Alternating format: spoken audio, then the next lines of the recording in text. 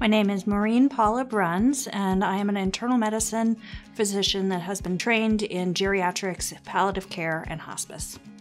I actually took a non-traditional path and raised my family first, and then went back to school to become a doctor.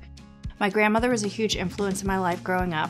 She was a very independent woman, an artist, a world traveler, and then had a stroke in her late 80s and ended up having to move into a nursing home, which was something that she'd never wanted.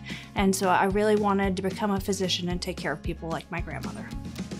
It's really important for me to get to know a person, their family, their values, and make sure that the medical care that they receive aligns with those goals and values.